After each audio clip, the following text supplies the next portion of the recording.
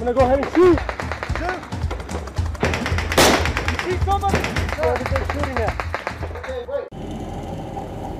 Precautions were taken at Seymour Johnson Air Force Base as Hurricane Joaquin gets closer. Airmen, aircraft, and equipment will reposition to Barksdale Air Force Base in Louisiana on Thursday, October 1st and Friday, October 2nd to avoid potential damage to the aircraft.